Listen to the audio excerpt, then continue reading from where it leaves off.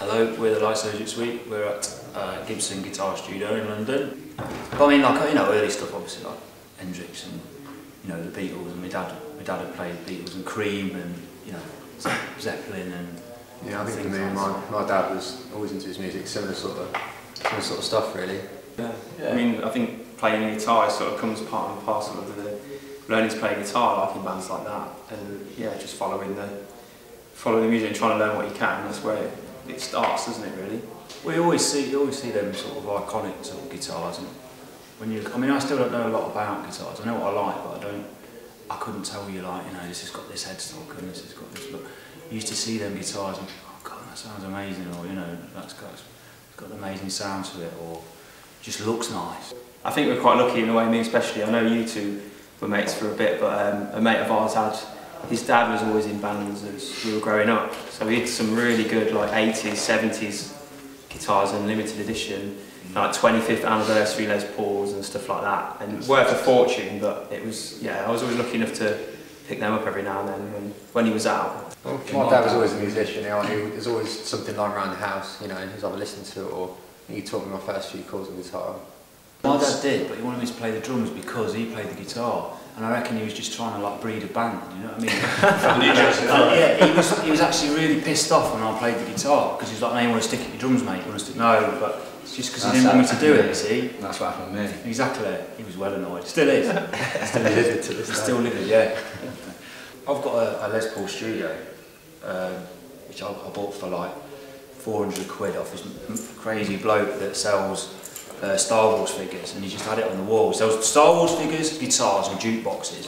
It's the stupidest shop ever, but he had it on the wall and gave me a cheque for it, like 400 quid there, and never looked back. I've had it since I was about 18. And I've got like an old 64, 65 like Melody Maker, which is like, there's one here somewhere. It's a tiny little thing, they're so small, and you know, and I absolutely love it. I can't understand people that order them off the internet, you know, that's a bit, it's alright if you know what you want, but I think a lot of them are quite different in a lot of ways. You've got to sit and play it a little bit at least, you know. So it's got to have a good returns policy if it's coming from eBay. I got an Epiphone Casino quite recently, and that sparked off a few songs just because of the way it sounds. You plug it in, you plug it into the sampler. I went down Carlsbury in Leicester. I'm so glad I didn't do this now. But Noel Gallagher just brought out an Epiphone reissue. It was like a blue, and then it had done a scratch plate and a Union Jack on it with Noel Gallagher at the top. And I nearly walked away with that. And now I'm very glad I didn't. Gren used to like write these mad songs. It's very studio based, you know, just sort of like tracks that would just go on and be just mad and be like, what are you doing with them? You know, and I played drums and I used to just pester him. He'd pop down and sort of like, I'd get him, so I've got this track on, let me play drums on it, and then he'd come down and say, why don't you turn it into a song? And then it was more like, well, why don't you turn it into something that we can actually go and do live? And then yeah, we never really thought it'd actually work, really, because it's quite dancey-fied, you know, with guitars and stuff, to actually do it live.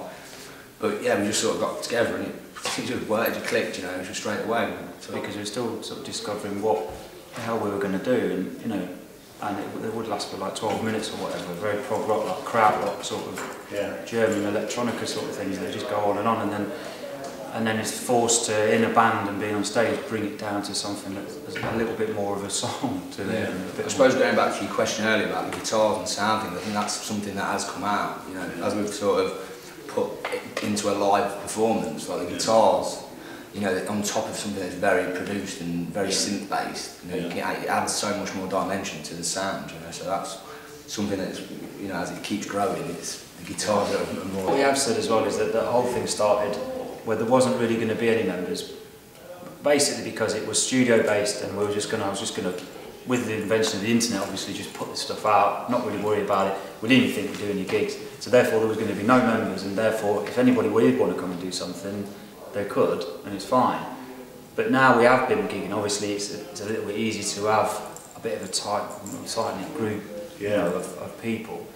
But then again, you know, we've got a lad that's coming with us to Scotland that's going to do loads of synths and stuff, and we were saying the other day, like festivals and stuff, get sitar players on there, and cello and violin, and what, you know, you just go mad. It just, I'll get carried away now. It keeps it interesting for us, and it keeps it interesting for everybody else, and you know, you just get different people involved, and they add something to it, and they can come and go, and you know, it's not that rigid then. It'd be like Spinal Tap, they have like 84 odd members, didn't they? You know what I mean?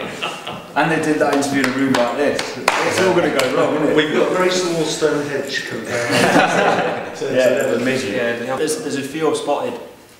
I always look for mine when I come in, because I always look for the price on it.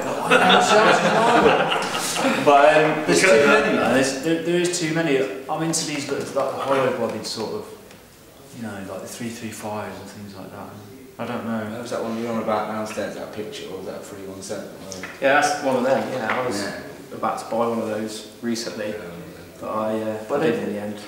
For various reasons, but there's so many different sounds with them. It's hard to pick one out from. You know, it depends for what job. But I'm not one of them sort of like, you know, I appreciate what Slash and them sort of people do, but I'm not one of them fret whittling sort of guitar.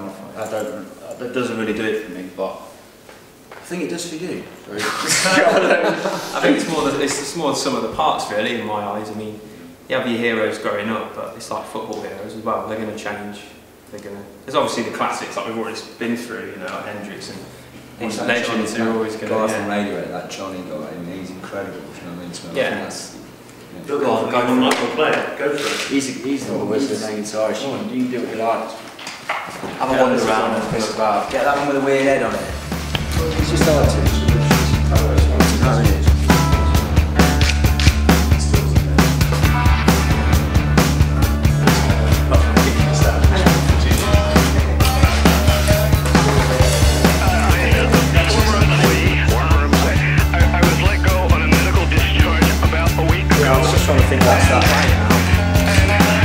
It's still not the same, is it? It's got another versus just points it